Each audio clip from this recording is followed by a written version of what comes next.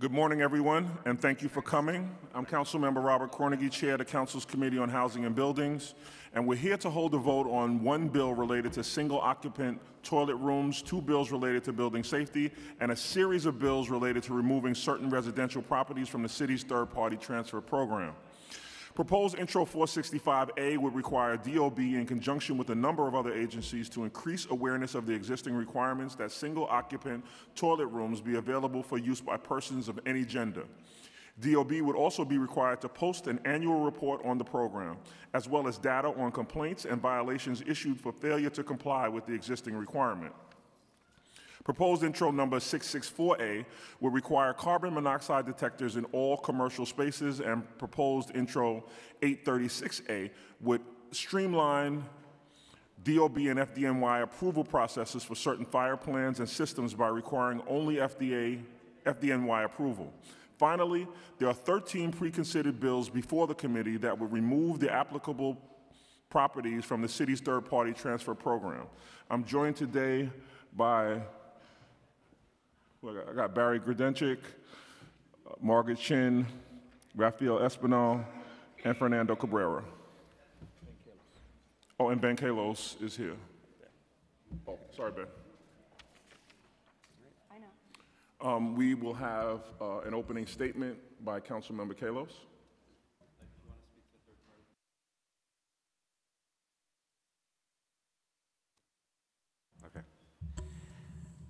I want to thank the Housing and Buildings Chair, Robert Cornegy, for his leadership on the third-party transfer issue.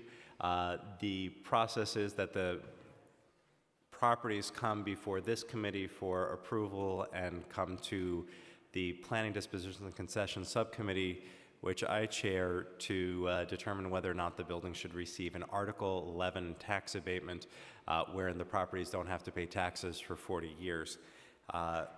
During our hearings and relating to properties previously approved, we raised questions around whether or not HPD had properly conducted their outreach to buildings, and in that process, we learned that several property owners had lost their property despite having tried to work with HPD, and in one in particular case, they actually had worked with the city to pay things off, only to see their property still taken.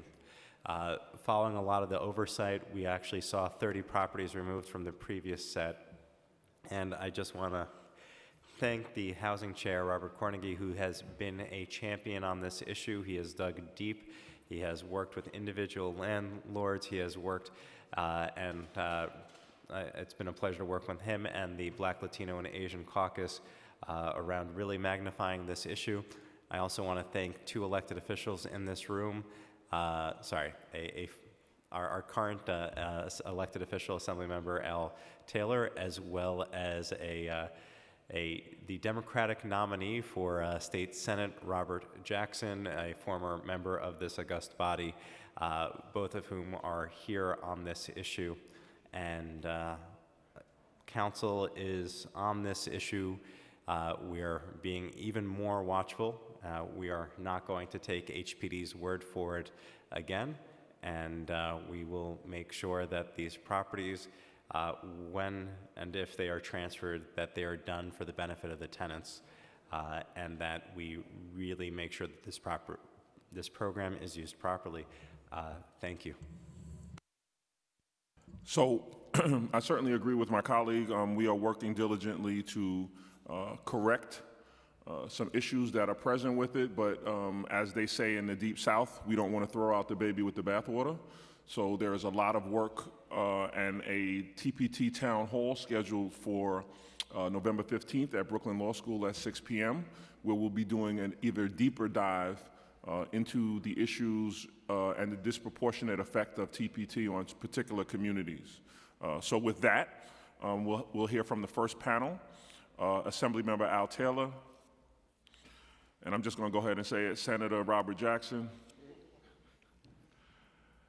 Tyrone Farley, and Lauren Santos.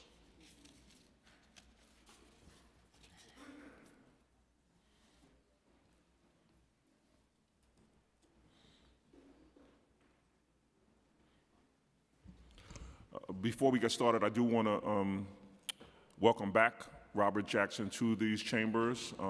Robert Jackson was in office before I took office and was somebody who I was able to emulate some of my prowess and vigor and zest around issues that are germane to especially communities of color, especially around education. I want to thank you for setting the bar very high for those of us who followed behind you.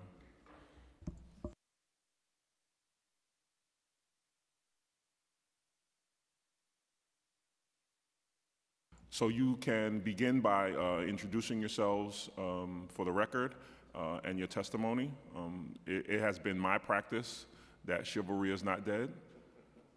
So you don't have to follow that, but I'm just saying.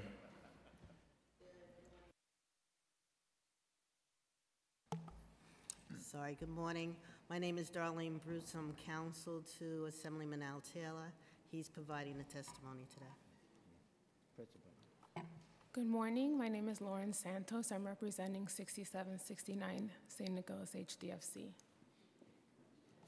I'm Robert Jackson. Good morning, everyone. I'm a Democratic nominee for the New York State Senate in the 31st Senatorial District. It includes all of Northern Manhattan, Marble Hill, Inwood, Washington Heights, part of West Harlem, Upper West Side, part of Midtown, and it snakes down into Chelsea area at 26th Street and 9th Avenue, 13 miles long. Good morning, Assemblymember Al Taylor. Good morning. Good morning. My name is Tyrone Farley. I represent 157 HDFC, 123rd Street. So while I understand that around this issue of TPT there's a credible amount of passion, I'm just going to ask that we condense the remarks as possible and ask for because of the my two colleagues in government who are present, we'll make the clock at 4 minutes. The whole thing? Oh. Thank you, Mr. Chair.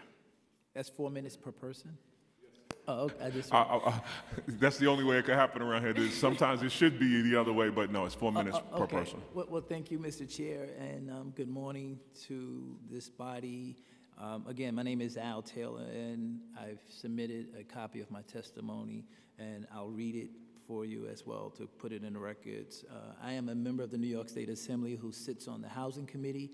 I represent the 71st Assembly District, where there are a significant number of HDFCs who are facing or on the verge of facing foreclosures or being considered to be placed in third-party transfer program.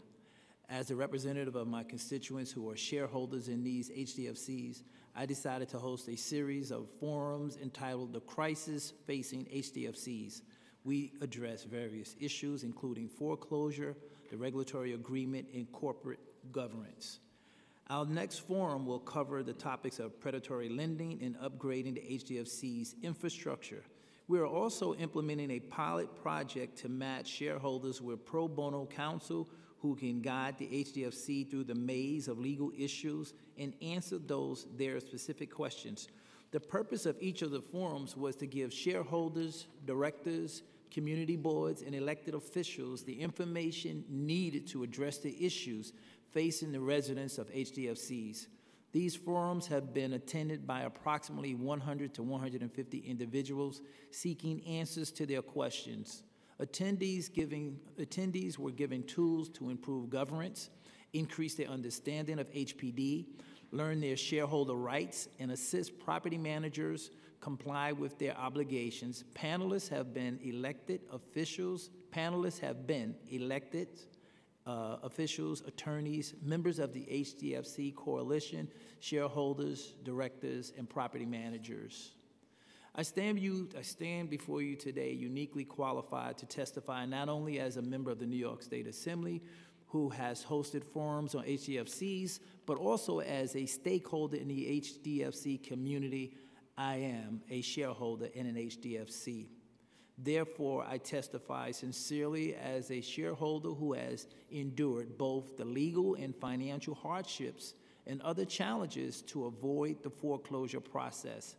Let me assure you that the HDFC that I reside in is not among those currently being considered for third-party transfer. While my building is not on this list, I am a shareholder in a HDFC facing our second match in court with a predatory lender as a shareholder in litigation. I often wonder how my building became financially obligated to pay a note on a loan used to rehabilitate my building where the work has never been completed, nor a certificate of occupancy issued. The question is not unique to my HDFC, and through the series of forums, I learned that this type of predatory lending occurs often in the Harlem community. It is a known fact that the contractors oftentimes abscond with the HDFC funds without completing the work on the building, use poor quality material and unprofessional workmanship, necessitating short-term repairs. I stand here today to testify not only of the HDFCs that the HDFCs are dysfunctional, there are excellent directors sitting on boards where they are doing their best. Some have been misguided by predatory lenders or ripped off by general contractors who did not complete the required work. Shareholders feel abandoned yet again when city agencies fine the buildings for violations or even worse, assess penalties and fees for the failures caused by the predatory lenders and their contractors. In this vicious cycle, shareholders are burdened and overwhelmed with escalating costs leveled by the city and causing many in the community to believe that the HDFCs were set up to fail. I hear stories from my community listening to corrupt entities who come into our neighborhoods targeting those who cannot advocate for themselves. These shareholders have been unknowingly led into financial commitments or have paid money to contractors, yet left without heat and hot water throughout the winter months. I stand here today to share these stories with you, to tell you that the TPT program is not the only solution for HDFCs who are sued by predatory lenders, pay legal fees to fight in court, placed in grips of a trustee, and then thrust into yet another program, losing all ownership rights. The HDFCs must be given a voice. They must receive the tools and resources to address the aforementioned challenges, and they must be afforded an opportunity to fight against those who prey upon our communities. I stand here today not to challenge the wisdom of this council. Rather, I stand here today to request on behalf of my constituents a moratorium on both the foreclosures of HDFCs and their transfer to TPT programs. We all are aware that the late 1970s was a period when the city seized property from derelict owners who abandoned their buildings. In response to the city's desire to move out of managing and owning buildings, the city created the HDFC, a type of co-op housing for low-income New Yorkers. The majority of these income-restricted units were sold to tenants residing in these abandoned buildings as a mechanism to stop the displacement of tenants into shelter, to transfer city-owned property into tenant-managed projects and return these buildings back to the city to collect real estate taxes. Essentially, the city created a program that would save affordable housing units, that would prevent the destruction of city-owned property caused by fires, preserve the landmark status of these buildings, and decrease the number of abandoned buildings operated as drug dens and buildings susceptible to other forms of criminal activity. Many of the residents in these buildings were given an opportunity for the first time in several generations to become property owners. This form of ownership did not come to the residents without risk of harm to themselves or their children. In my opinion, it is important to note that the TPT program does not acknowledge the sweat equity earned by the shareholders. Rather, the city chooses through the TPT program to give the equity to a third party who has not sacrificed nor invested anything to safeguard the building nor the community from the 70s until today. Shareholders are returned to the status of renters because of the TPT program and punished for failing to voluntarily operate a cooperation in efficient manner. Shareholders feel like they have been slapped in the face while being robbed of any financial benefit or investing in their unit, their HDFC, and their community. Given the risk taken by both the city and the shareholders, it seems counterproductive to now turn over the buildings in some instances to not-for-profit entities whose intent is not to preserve affordable housing, stabilize the neighborhood, nor the community at large. Rather, these investors are focused on making a profit, as their title indicates. I witnessed far too many constituents and family and friends removed on a daily basis from their apartment by these for-profit entities. Many of these investors remove existing low-income tenants to replace them with tenants who are able to pay much higher market rates. The inclusion for-profit corporation into HDFC community serves only to destabilize the community, the Harlem community, by eliminating affordable housing. Unfortunately, the original intent of the HDFC is undermined due to TPT program because it leads to the displacement of tenants, contributes to the destabilization of communities, and negates the opportunities for home ownership to those who have been living in Harlem for years. I encourage you to vote against the TPT program. HDFCs who attempt to comply with the mandates of HPD. I firmly believe that if given the resources, the HDFC community has the strength, the ability, and the commitment to rebuild their infrastructures and to succeed. As an alternative to the TPT program, I suggest appointment of an ombudsman assigned to each borough for the next 10 years, given the ombudsman 5-year reporting requirements back to the council on the progress of HDFCs. The ombudsman would provide the same incentives offered to the for-profit corporation investors. If the ombudsman program is acceptable, then more checks and balances would be given so that it is not being wasted to achieve, time is not being wasted to achieve success. Further, in the reference forums, we are finding that the shareholders are asking for specific legal and financial assistance.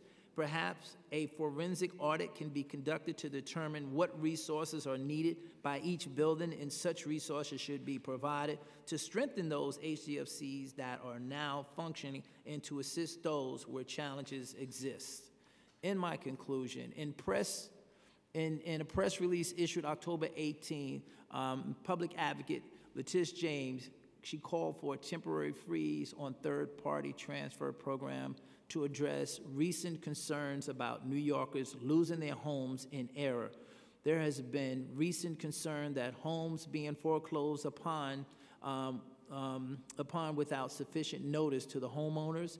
This temporary freeze would allow HPD to address these concerns and to ensure that the agency has adequate safeguards in place to protect homeowners whose properties enter the program.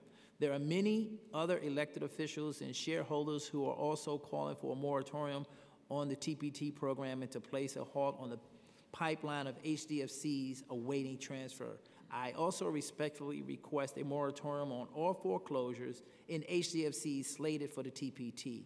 I ask for this moratorium to be implemented until such time as a comprehensive audit is conducted and a functioning system is implemented similar to the proposed ombudsman program. I believe in our HDF community and humbly ask that the council consider the original intent of forming the HDFC,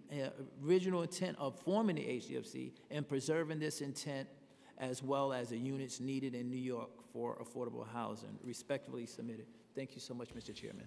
Thank you, Assemblymember. Did I go past 4? Good morning, Chair Carnegie and members of the City Council. It's good to be back in the House that we built, the people of New York City. I'm Robert Jackson, the Democratic nominee for the New York State Senate, 31st Senatorial District. As I indicated, it includes a large portion of Manhattan. But I'm here this morning in order to support the HDFC Coalition, more specifically members Edonis Rodriguez and members Mark Levine and all the other members, but specifically those two because they have properties within their councilmatic district, which is part of the State Senate district in which I represent.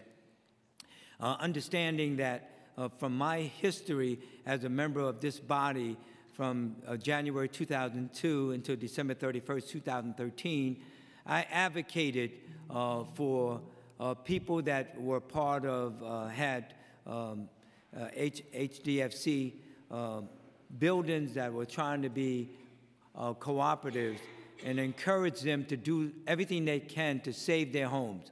And I knew that some of them, because of the lack of training and the lack of follow-up, they were losing their homes. And I talked to them in their homes, and I tell them I feel like kicking them in their butt like a family member, because once they lose this opportunity to have cooperatives that they own, in my opinion, based on their economic situation, they will never have that chance again.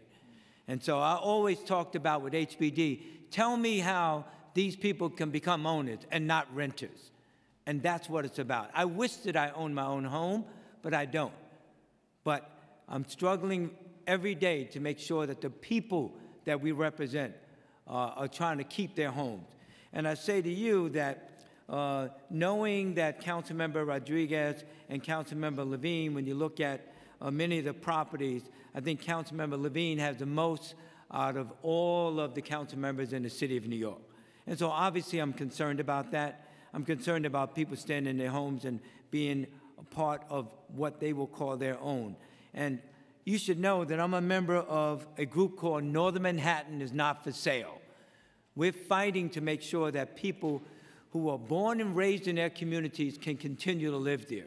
And so that's a struggle not only with rental units, but it's a struggle with units that have taken over by the city and rehab and or in the process through the TPT program. And so that's why I'm here today. And I want to talk about ownership and not rental.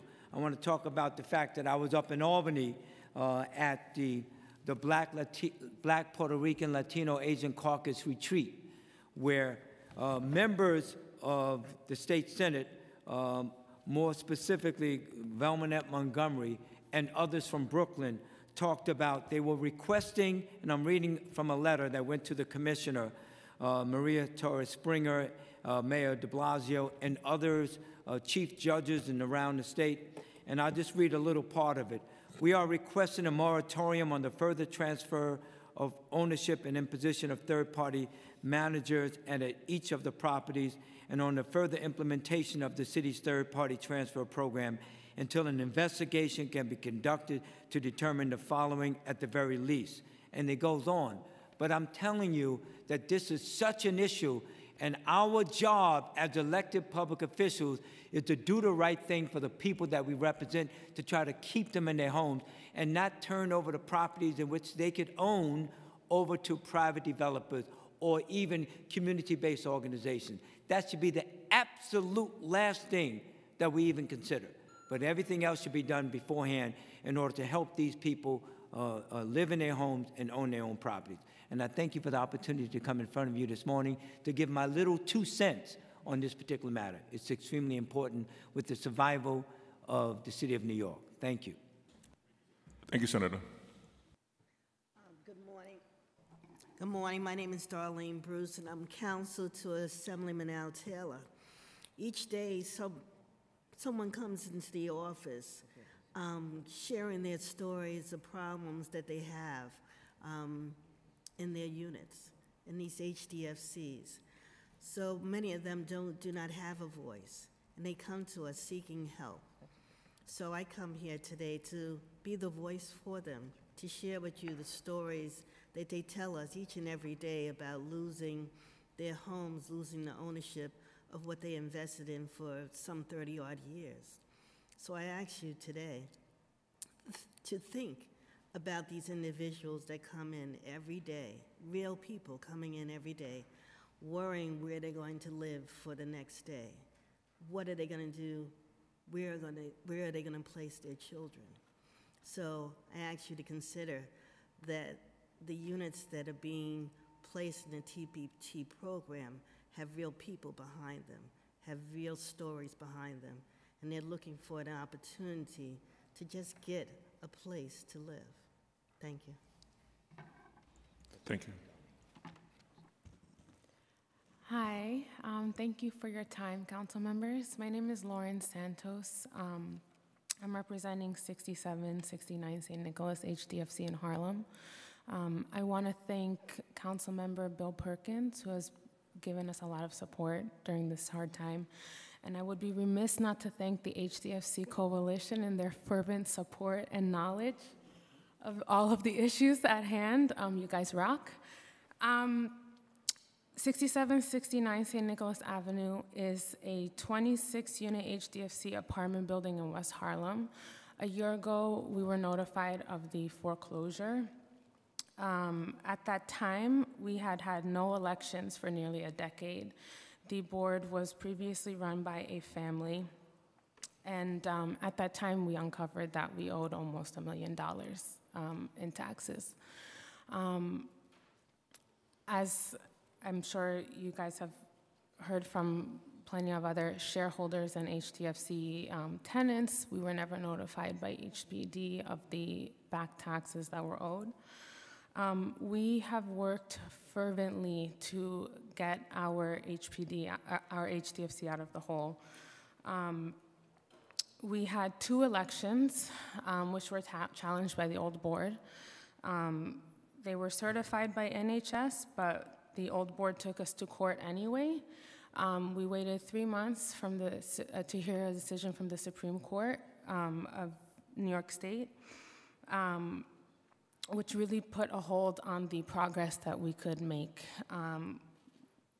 The old board stopped paying bills.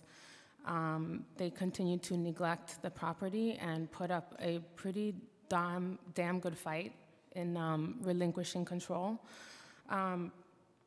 After that, after August, in which we heard from the New York State Supreme Court, we were finally able to start pushing ahead in terms of making real progress in saving the building. Unfortunately, the payments that we have made to DEP and other city agencies, the large sums of money that we have paid, they're not being applied to the actual debt. They're being applied to interest and late fees, and so we're not really making a dent in terms of what we need to get done to really get us out of foreclosure. That being said, we have really forged ahead, and there's been a lot of work done. We have made 2 sales, which have gone towards putting some money back into the HDFC's pocket and the bank accounts. So what I'm really asking for our HDFC is that in addition to the tax amnesty, if that's granted, that it comes with no strings attached, because the regulatory agreements and the late fees and the interest that's applied to any debts that the HDFCs owe, it's not really realistic in terms of getting us where we need to be a successful HDFC. I have faith that 6769 can be the amazing, incredible, vibrant, low and middle income affordable housing that it can be, but we really do need the assistance of the City Council to make that happen. So I just want to thank you for your time. Thank you. Thank you for your time, council members. My name is Tyrone Farley. I'm a shareholder of 157 West 123rd HDFC, and I am here representing them as well. I am here to plead to save our building during this critical time as we move forward. Our board has been working very hard to ensure we prevent this from happening again with a zero-tolerance policy and procedure. We've had many challenges, and as I listen to everyone's stories that's spoken before me, we also have similar stories, and I'm here on behalf of grandmothers, aunts, working mothers, fathers, grandparents, and single parents as well who couldn't be here, myself included. I've taken days off all weekend. I'm currently the new board president for our building to ensure that we are in line in everything that is required to prevent us from foreclosure. we've had a lot of challenges. One of the big challenges have been our hands being tied with a lot of financial mismanagement. We've been able to overcome that by having a new management take care of our building. So that's been very helpful for us. We've been able to have a sale of one of our buildings that's helped us financially as well. In addition to that, they've been able to help us a lot on the legal side with managing a lot of our units with people in arrears, among others. But I'm here to plead on behalf of people who don't have a voice, grandmothers. During this past weekend, for example, one of our lists of items was collecting the incomes of verification. I myself, as well as Allison, who's here today, along with the HDFC coalition, Glory Ann and Victor as well, has helped us tirelessly in ensuring that we're able to get everything that is required as we approach our deadline to prevent a foreclosure. But again, I want to speak for grandparents and 97-year-old who we've gone to their units who are unable to work. And if we were to lose our building, they would have nowhere to stay. Single parents who couldn't be here today because they work on a fixed salary income to pay their bills, who are shareholders and some who are tenants as well. A big thank you to Honorable Bill Perkins, who has been working with us tirelessly from day one to help us as well. I myself, like I said, I'm a hardworking shareholder who've paid tens of thousands of dollars of my savings for my apartment. I've lived at my building for over a decade. I'm very scared of losing everything that I've saved for and worked and support to help my building during this critical time as well and during our time of distress.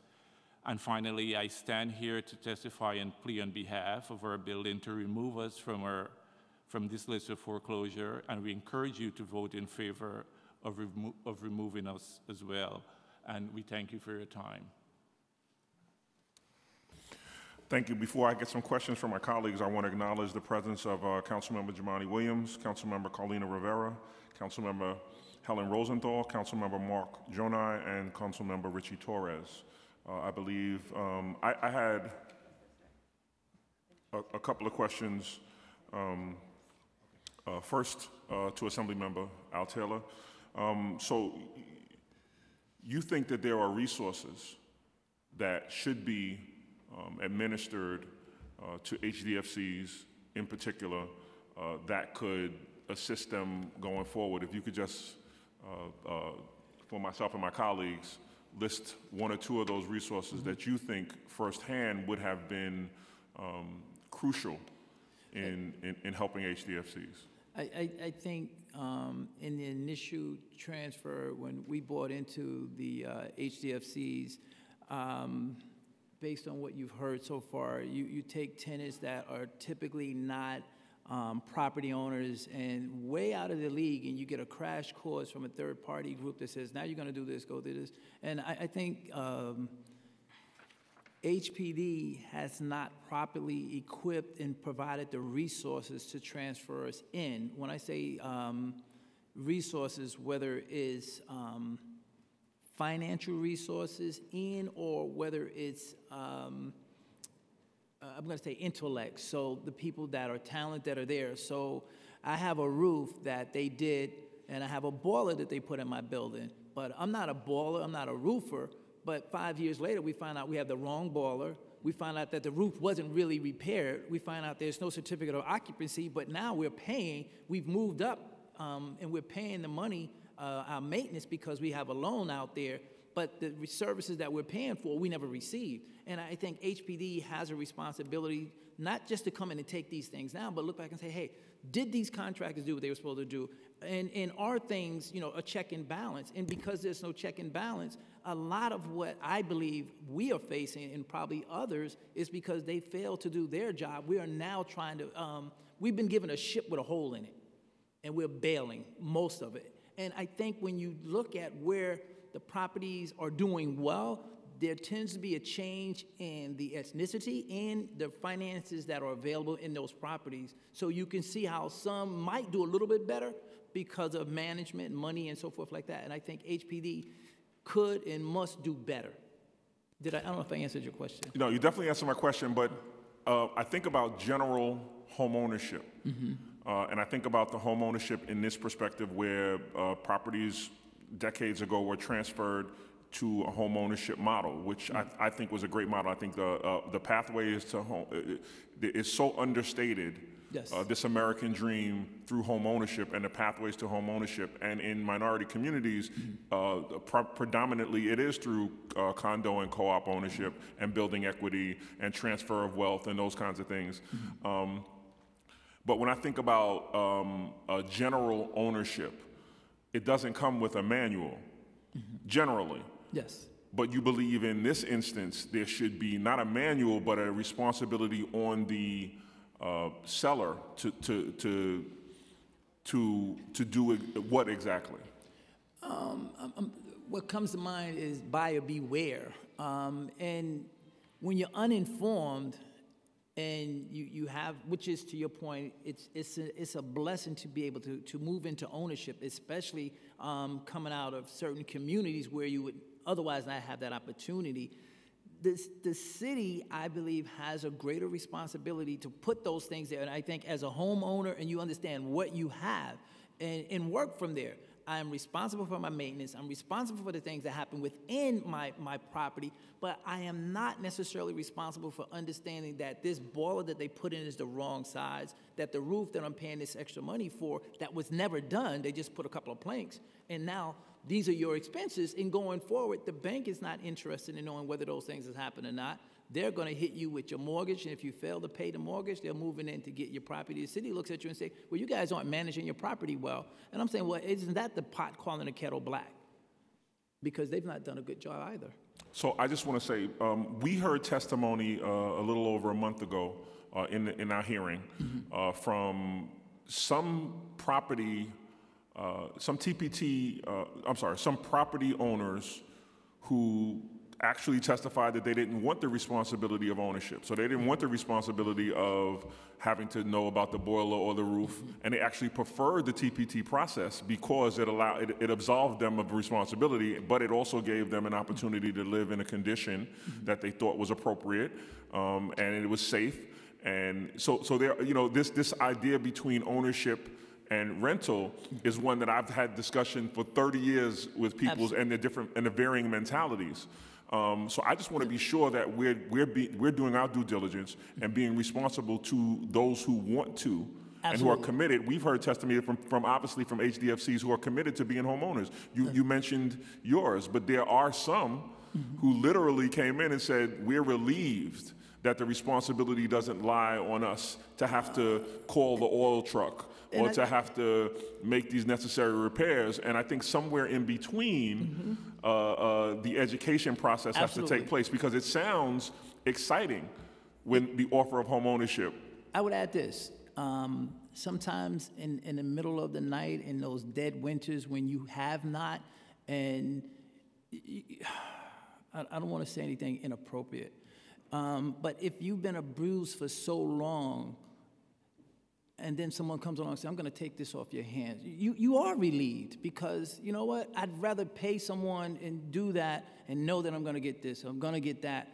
But it comes at a cost, because if it was put up in the initial negotiating, and you had those things, it's like you've been abused for so long, you're happy to have something. You know what? I don't want this problem anymore. Just take it away. I'm happy to go in that program.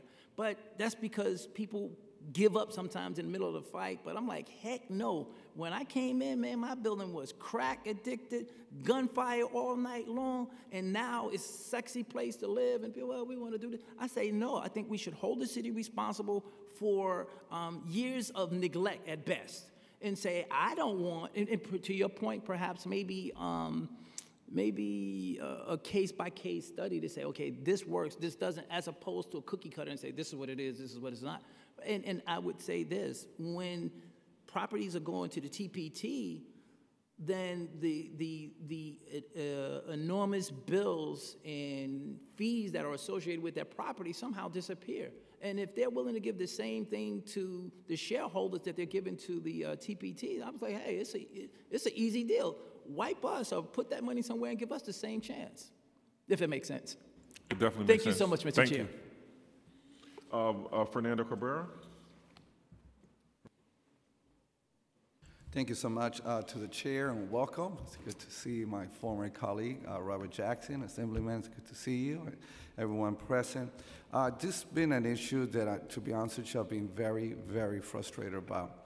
I was at the same hearing, and I did address this very issue with HPD, that I didn't think they were doing a good enough job in providing the training.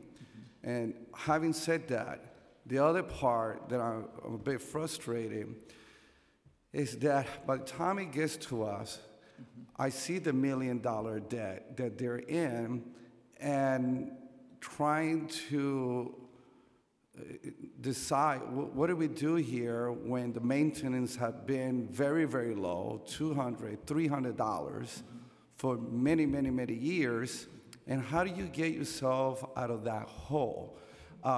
How much time is it going to take? Is it realistic that they're going to be able to get? There's some that we call every day for weeks. We didn't get no calls back. I mean, I'm like, you're about to lose your property.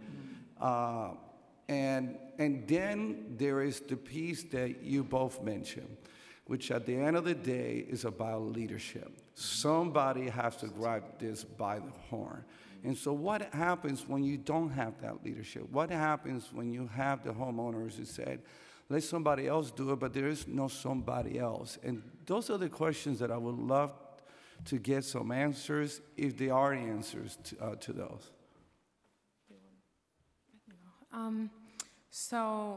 Since we've had the board, or the election that was certified by the NHS, since that was held up in court, I want to say that the residents have really rallied around the new board.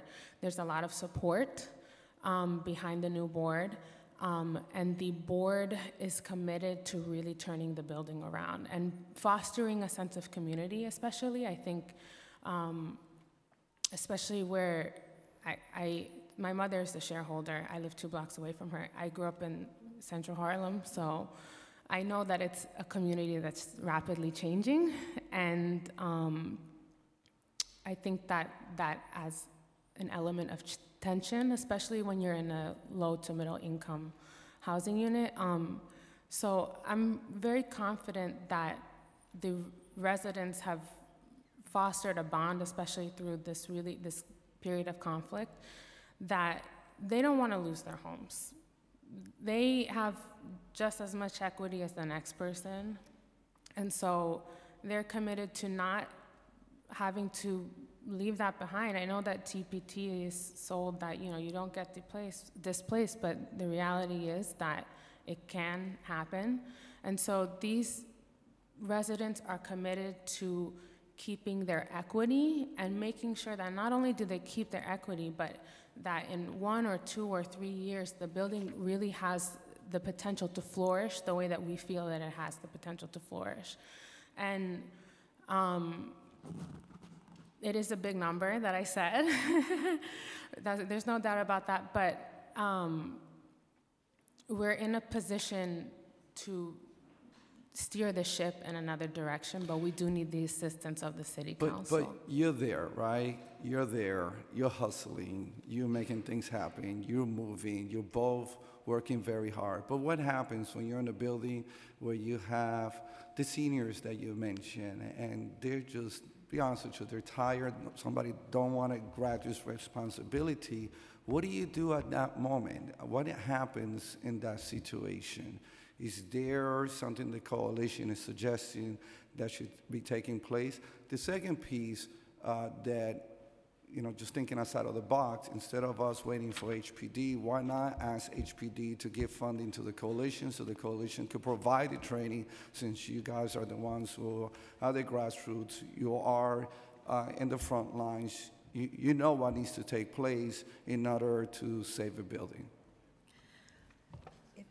So I am able to speak hands-on because of this past 2 weeks with the help of the HDFC Coalition Board.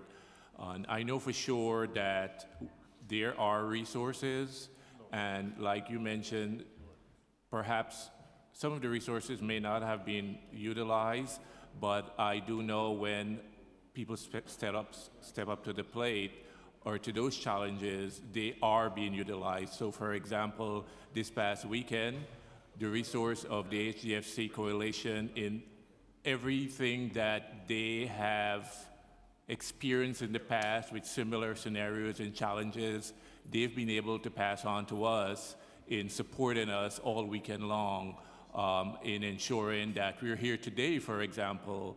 We are here on time, we're here to testify, we're here to provide all the required paperwork, we're here to have a new board of directors for a building to ensure that we have guidance for management, among others, in ensuring that we're in the right direction. So I really believe that people, shareholders and tenants do want to make a difference. They do want to save their homes, and there are resources that are there to help us. Thank you so much. If I may, Yes. can I answer the question also? Through the forums that we've been having in the community, people have been coming and learning new things about, especially corporate governance. Not everybody knows what the duties and responsibilities are for the board. And so we just did a PowerPoint presentation, show them what their bylaws and how important their even stock certificate is. So there may have been training at some point, but to renew the training process so that the new generation, because she represents a generation, her mother may have purchased, but she's the next generation there. So she needs to also be trained, not taking anything away from her. Very good. But the next generation needs to be trained as to what are the responsibilities, what are the instruments that are important, what are the provisions of those instruments, and how they could come into compliance even if there was a period where there was nothing being done. So the new generation needs to be trained and have those tools and resources available to them. And I agree with you 100%, and that's what I'm after. We don't have a system, and systems are regular, they're institutionalized. We don't have a way to have an ongoing discussion, plan. There's nothing in place for this to happen, so we don't end up, look, in my district, we were able to say some. We literally had to pass a legislation to stop the TPT from taking place, but I don't want us to get to this place because it's very painful, it's very scary for everybody going through it. And it just puts you in a financial instability whenever you have to go to the bank, and they're going to be concerned. I'm going to get money that's going to eventually get lost here. And so I'm hopeful that, Mr. Chair, we could work with HPD and the coalition to come up with a system that actually is permanent and actually works. Thank you so much. Thank you. Before I go to some quick remarks from my colleagues, I want to say that I don't want the manner by which I conduct these hearings, especially around TPT, to be misconstrued as me not understanding the care and compassion and concern for these residents and TPTs. I have a responsibility. A responsible chairman governs his hearings in an unbiased fashion. That does not mean that I don't have a particular affinity for individuals who are striving for home ownership, especially those of color in our communities.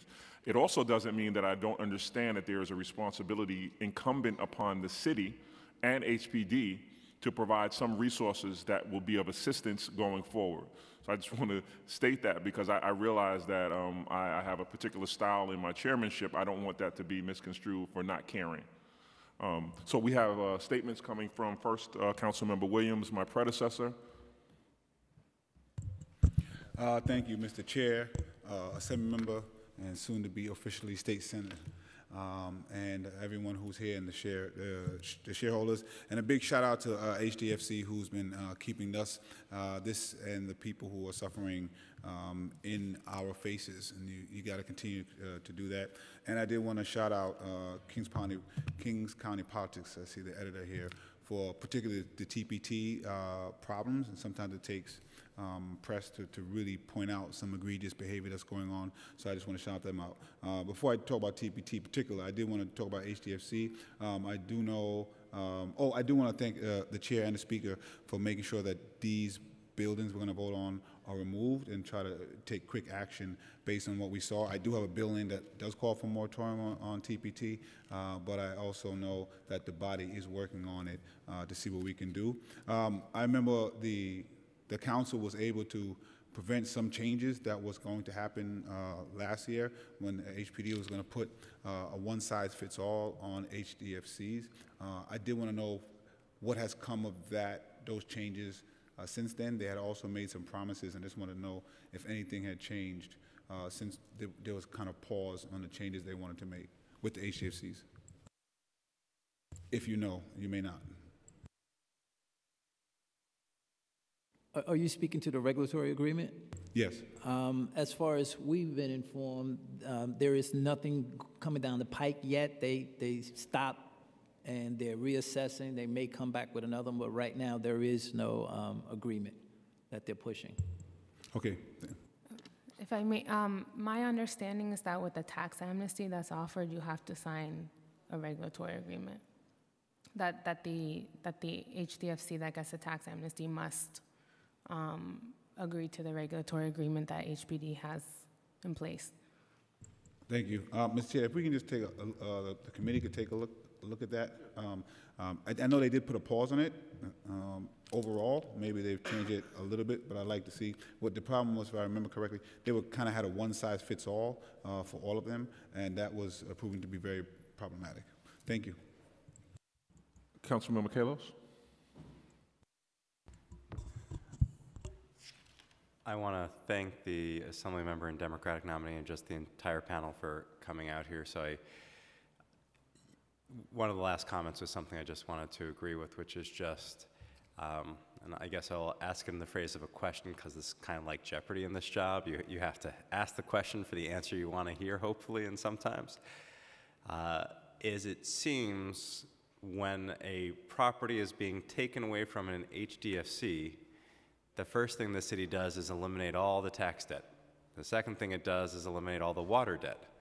The third thing the city does is offer the new, sometimes a for-profit developer, up to, I believe, $90,000 per unit that they're taking to do renovations. Then they offer them 10, 20, 30, 40, $100 million in tax abatements running for the next 40 years. Has any of that been offered to existing HDFC tenants? No. And Assembly member, it seems that would that be something that you think that HPD should be offering to the HDFC tenants versus a for-profit developer who's being handed home ownership units? If HPD offered half of that, I'd be ecstatic. It's a game changer. It's a game changer with the training that's been suggested and where to put money and then take that off. That's pressure that doesn't need to be there. And to your point, if you go down that avenue and you give all those goodies like it's Halloween to those new folk, then there's no way that property is going to remain low income and affordable even for the residents that are there. So they may be saved for the moment, but it won't last long. When a property is put in as part of the regulatory agreement, the existing tenants are protected. They have to, their rent usually goes up from a rent-controlled rent to 30% of their income. Is that often a burden for those tenants who are on a fixed income? And similarly, the vacant units all of a sudden become available to people at 150% of AMI, which would be, if it's a one-bedroom or studio, $120,000 a year. is that the right rate for the vacant units, or should it be a different rate for those vacant units? I think that's a whole nother conversation in hearing. I would say yes, that there certainly should be. I'm not prepared to give an answer to what it should be, but certainly. And I'm concerned some folks that are there, even though it's 30%, the AMI is not what it used to be. So for Harlem, our AMI is connected to the income out of Westchester. And so we're not where we should have really been. So these numbers are driving the price of property, and then all the different types of Lulus that you get when there is a lease renewal and so forth like that. It will ultimately drive that person out of that unit. It won't be long. Right now, there's a property across the street from my office where the woman was offered $175,000 to move. It's not at HDFC. She lives on the ground floor of a historic property, and they would give her $175,000 to take a walk. And I guess I want to thank the chair for indulging my questions. Thank you so much. A final question would just be, we mentioned all these goodies in terms of having all the tax debt eliminated, having the water debt eliminated, receiving money to do the work, zero interest loans. Would HDFCs, and in terms of for the elected or soon to be elected officials and your roles, would the tenants be open to the fact that, not necessarily some of the regulatory issues that happen, but would the tenants be open to the fact that they wouldn't be able to sell their units at above market for another 40 years, that their units would have to remain affordable for another 40 years? The thing being that after that 40 years, and actually usually around 15 to 30 years, you can start selling your units at higher than at market sometimes. So I guess, is it a priority for the tenants to have housing that they can? Would tenants prefer to be renters? Would they prefer to be owners? And are they okay with keeping it an affordable home ownership opportunity for longer? I can't speak for the masses. I think that would be a good piece. If that would be better than being a renter for those that want to be shareholders. That would be a good move. We could probably give you an answer on that, but I can't see why people wouldn't want it. Because we're talking about stability, we're talking about the integrity of our community, and the legacy of your children, our children, being able to have something that's passed along and know that you're not going anywhere for the next 40, 50 years. I think that would be great. I have the luxury of not chairing this hearing, Okay. so I can tell you that I agree with you wholeheartedly, and I know one of my colleagues left who was asking about management, but HPD also has systems where they allow the homeowners to maintain ownership and work with community-based nonprofits to step in as managers to get things back on track and support the tenants in managing their buildings. Thank you. Thank you. We are going to go to the next panel. I want to thank you for your testimony. I think it's very helpful in helping us form what happens going forward. I do want to say that today's vote will consist of the removal of half of the units that were on the TPT process or on the TPT slate for Manhattan.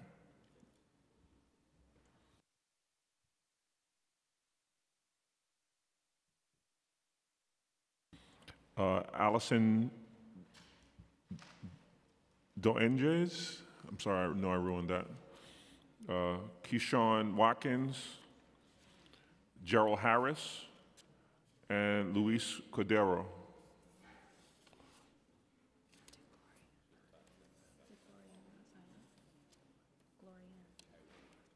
Just call her. Don't do another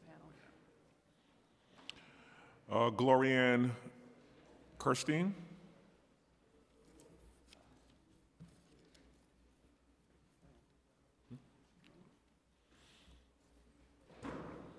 At the conclusion of this panel's testimony, we will be taking a vote on the 3 bills that were before us and on the TPT bill.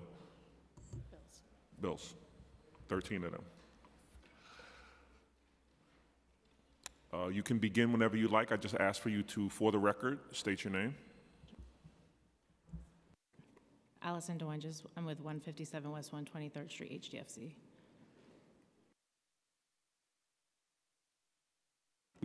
You can begin testifying. Sorry. Thank you so much for letting us come and speak with you today. As I just said, I'm a shareholder at 157 West 123rd Street, which is a 51-unit building in Central Harlem. I am not an original shareholder who paid $250 for my apartment. I paid a mortgage-worthy amount for my apartment, and I'm so afraid of losing that and everything. I'm a single mother, and I can't imagine losing my housing or my equity.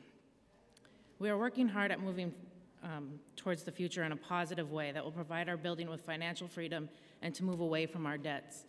Our board has implemented new policies and procedures, and our management company is also working hard supporting us.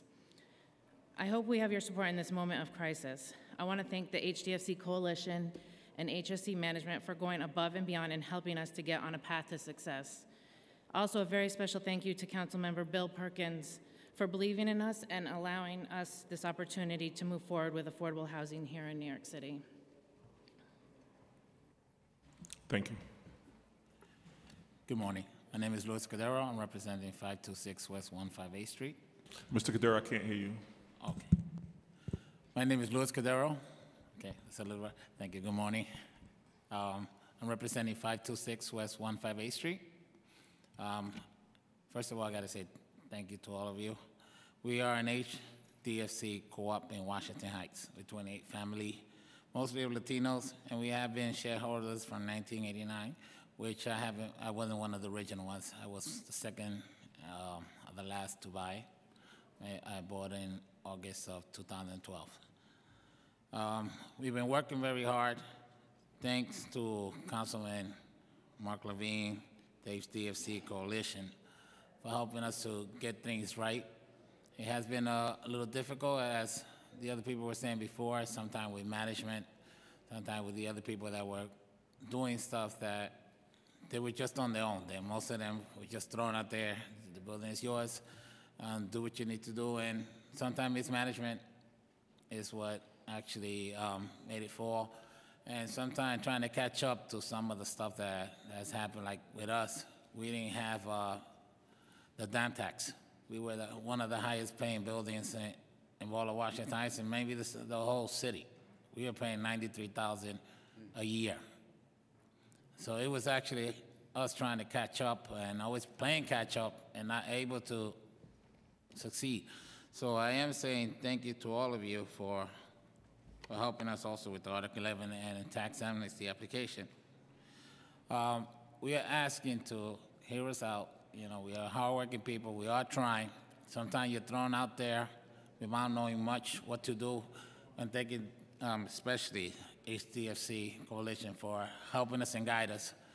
I think the city should have more people to help us out, you know, and it should be a program that the city should see, that it is going out to the city, helping out and guiding most of us that were blind at one time. So it was like the blinds guiding the blinds. We have now a purpose. We are learning, we're understanding, we're all working together to get things to go properly. Thank you. Thank you. Before the next testimony, can I just ask Will Buckery to join the panel?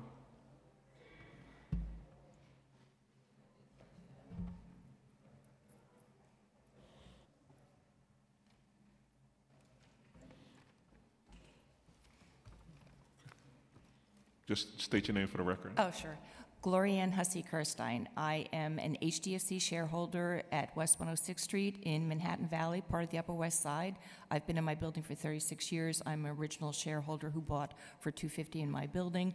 I worked for HPD for 26 years in code enforcement. I'm retired now for the past 4 years. On the other hand, I'm not so retired because for the past 2 years, I joined the HDFC Coalition to try to oppose city policies that were harmful to the HDFC community. And to our shock and amazement, a year and a half ago, that's when we found out that the city of New York was bringing a mass foreclosure action against HDFCs. At this point, 53 HDFCs are facing foreclosure in 1 year, when between 1997 and 2016, 96 HDFCs were foreclosed on. So for 17 years, 96 HDFCs, 1 year, 53. Of those 53 HDFCs facing foreclosure, 90% were incorporated in the 1980s and 1990s, so they're between 25 and 35 years old. So why now? What has happened? Why are these HDFCs facing foreclosure? That's the question of the day. And we, the HDFC Coalition, by the way, you're hearing a lot about us, we decided a year and a half ago to start going out to these HDFCs to find out what the problems were. And we've been to 32 HDFCs in 3 boroughs over the past 14 months. And here's what we have found. As I experienced when I was in the TIL program before becoming a shareholder, is lack of training. HDFC shareholders, when they were first tenants, did not get training in housing court procedures.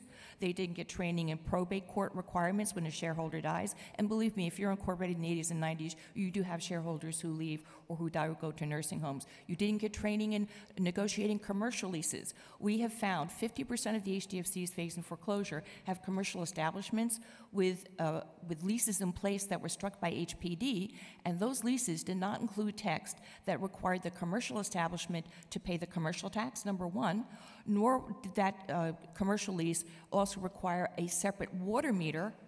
And most of these commercial establishments are laundromats, they are nail salons, they are restaurants that use heavy water usage, and all that cost goes to the co-op, and the co-op never got training to make sure those costs passed on to the commercial establishment. So therefore, people are being caught in this vise where a lack of training has put them underwater in terms of the debt that they have now mounted up. Also, the lack of early notification.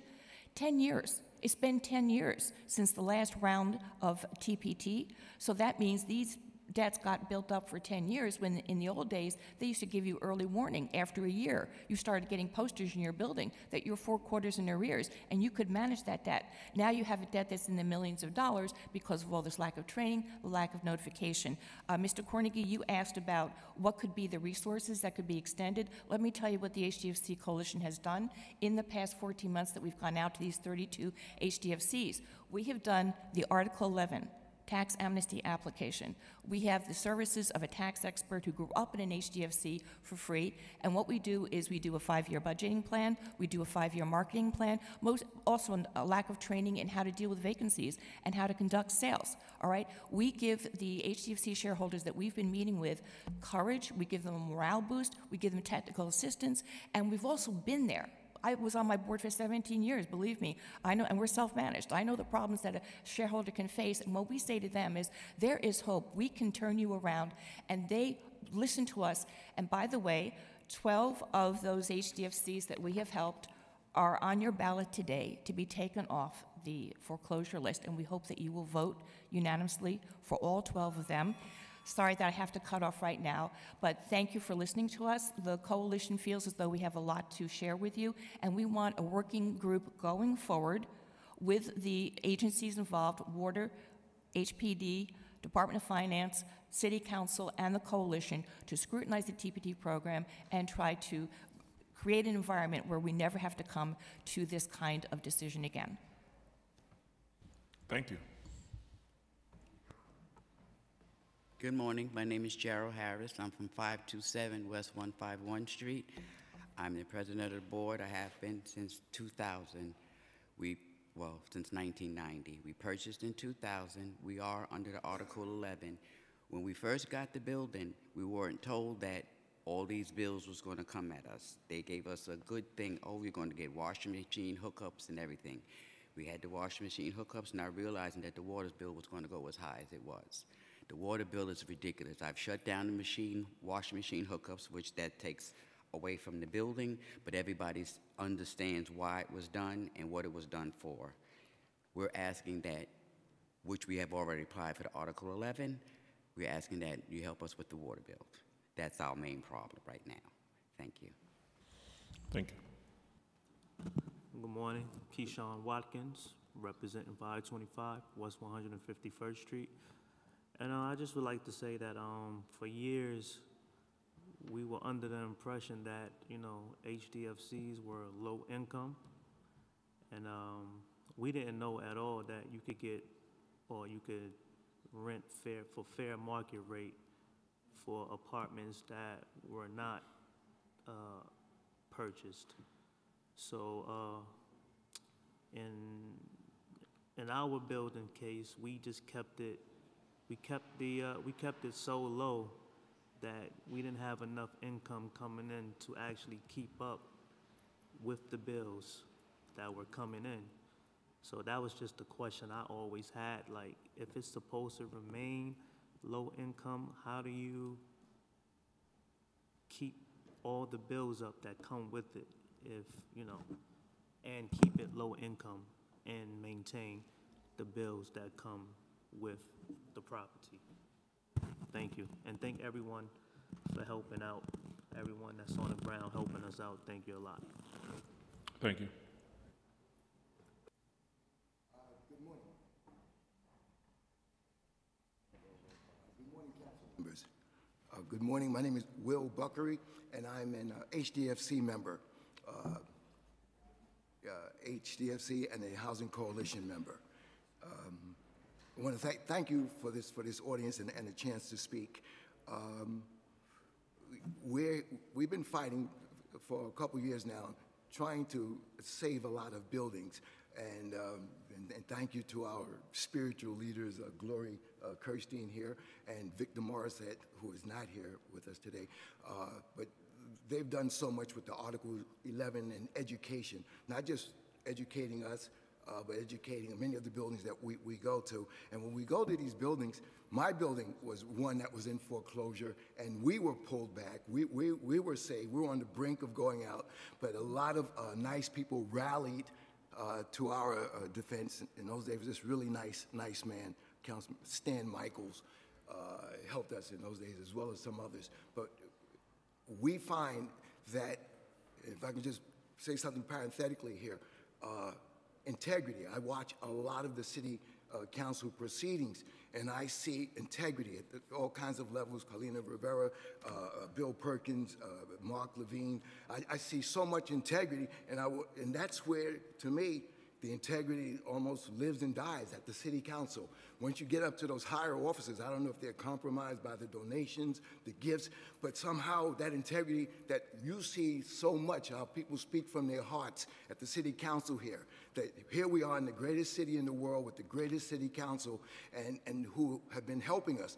What has happened so far was a result of the coalition fighting and a result of the coalition, the city council helping us. And it was one of the things that helped my co-op come back from the brink. But I want to say there's so much to do, so much more to do, that sometimes you see what you think is a finish line, but you have to always act as though there's so much more to do, and there is. And Glory's testimony tells you what we've done and also what's left to be done. I mean, it's simple. If you saw two entities sinking, and one was a small child, which represents many of the people in our co-ops, you see a small child sinking and a corporation sinking, who do you throw the lifeline to? I know at that higher level with the House of Representatives and the Senators, they throw the lifeline to the corporation, but I'm just hopeful that this city council will continue to throw the lifeline to the small child. That's the HDFC co-ops. Mr. Buckery, thank you for that analogy. That clears it up for me. Unfortunately, your testimony will not be the last that we'll hear. We'll hear from Mr. Joseph Fobbs, and that will be the last testimony for today. He can come my seat.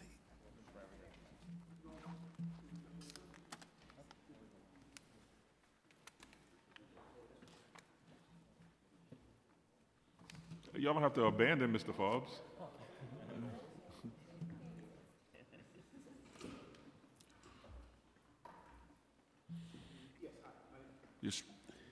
Yes, hi. My name is Joseph Fobbs. I am the property manager for 286 West 151st Street, HDFC. I'm sorry for my tardiness, but I was with the inspector clearing up some violations that should have been cleared up a while ago. When I was at Bill Perkins' office, we discussed that, and the HDFC definitely mentioned that we were going to have them cleared up. So that's why I'm so late. I'd like to speak today regarding the culture. All right. I work with a lot of HDFCs, and one thing I do realize is it's a culture, and if the co-op board and the shareholders would get a lot of additional education, I think the culture would change. A lot of what I realize is that understanding the proprietary lease, the bylaws, and the house rules. That's the Bible, right? And a lot of the HDFCs go by that, a lot of these things methods can be cleared up. A lot of the problems is right there in the bylaws, proprietary lease, and the house rules.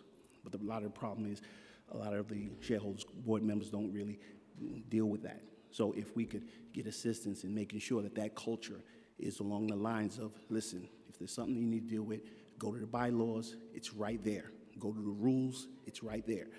And I believe that everything will be okay.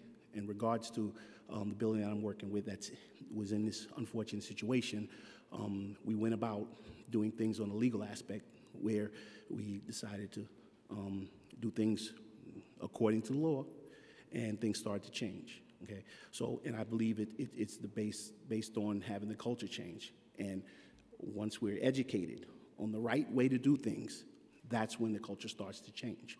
And I believe the board of directors is now focused on doing that. And I believe that we'll be in a very good situation moving forward. And I thank you for allowing us this opportunity. I'm done. So thank you for that testimony. That was very valuable from a management standpoint, to hear that you're not just talking about facilities and that kind of thing, but you're talking about changing the culture and educating the board members, which I think is a consistent theme of what we've heard here today, right? So I'm old enough to remember the commercial that said, an educated consumer is our best customer. So I think that applies here as well. So some people are laughing because they remember the Cy Sims commercial. Everybody else, it's okay. Thank you. Thank you for your testimony. Thank you. Thank you. So we're going to convene now to have the vote. Do we have quorum? I'll ask.